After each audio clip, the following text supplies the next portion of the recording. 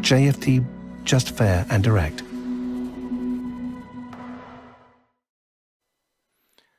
Good morning everyone and welcome to JFD's daily market review for February the 4th. I am Charalambos Pissouros, senior market analyst here at JFD, and I will talk about yesterday's main market movers, what's my opinion moving ahead, what are today's important events and how they could affect the markets. But before we start, let's read our disclaimer. The content we produce does not constitute investment advice or investment recommendation, should not be considered as such, and does not in any way constitute an invitation to acquire any financial instrument or product. I will leave you a few seconds to read the rest and then we will jump into our analysis.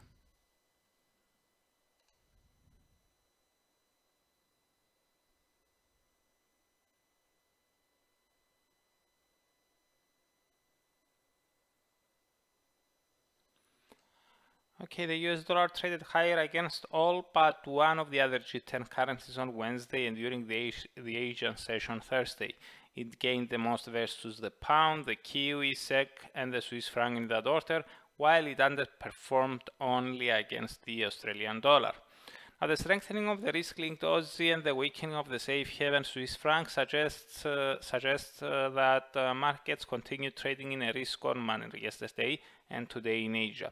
However, the weakening of the Kiwi combined with the strengthening of the US dollar points otherwise.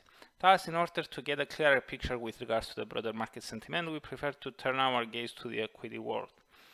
Here, most major EU indices continue to drift north on hopes of faster economic recovery, with Italy's FTSE MIB gaining the most after former ECB President Mario Draghi accepted the task of trying to form a new Italian government.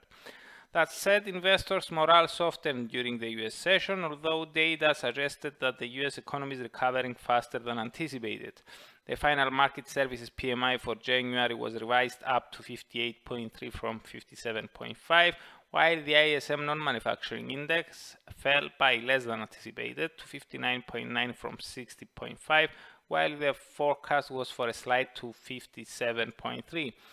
On top of that, the ADP employment report for January showed that the private sector gained 174,000 jobs, more than the forecast of 49,000, while December's print was revised up to minus 78,000 from minus 123,000.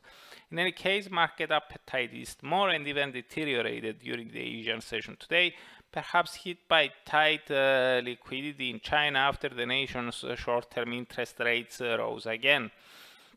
As for our view, it has not changed. We stick to our guns that the vaccinations, the monetary policy support around the globe, and the large fiscal package in the US are a blend of developments which could keep the broader investor morale supported.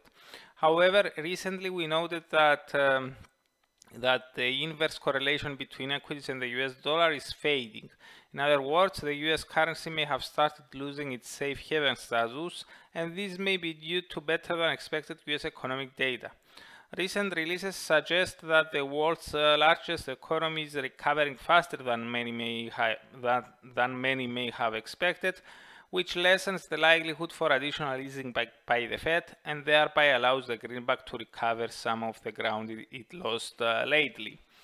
Now, staying in the FX world, the British pound was yesterday's main loser, with its traders awaiting today's Bank of England monetary policy decision. Its previous meeting proved to be a non-event, with officials reiterating that they stand ready to increase their QE purchases pace should market functioning worsens. However, with the UK CPIs rising by more than expected in December and the employment report for November coming in better than expected, we don't expect any change in the bank's policy settings at this gathering. Therefore, all the attention will fall on the bank's economic projections and its findings on the negative interest rates study. Recently, Bank of England Governor Andrew Bailey played down the prospect of negative interest rates, and it remains to be seen whether the findings will be on the same page, namely that interest rates are not as likely as previously thought to fall into the negative territory. Diminishing even further such a likelihood may be pleasant news for GBP traders, especially following the Brexit trade accord between the EU and the UK. However, for the pound to extend notably its recent gains, the economic projections would have to be less pessimistic than many believe. The UK entered a full lockdown in January, with the government hinting that this may drag until March, a situation that may weigh notably on the British economy and thereby hinder any potential recovery. So, and as for the rest of today's events, apart from the Bank of England decision, we also get the US initial jobless claims for last week, which are expected to have declined slightly to 830,000 from 847,000 the week before. We also get the US factory orders for December, with headline orders expected to have slowed to 0.7% month over month from 1%, while no forecast is available for the core rate. As for tonight, we get the RBA's quarterly monetary policy statement and Australia's retail sales for the fourth quarter, which are forecast to have slowed to 6% quarter over quarter from 6.5%. We also have one speaker on today's agenda, and this is San Francisco Fed President Mary Daly. So that's it from me. Thank you very much for watching and listening.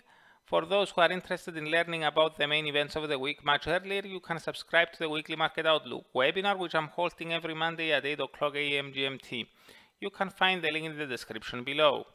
So goodbye, have a great day, and I'm looking forward to seeing you here again tomorrow.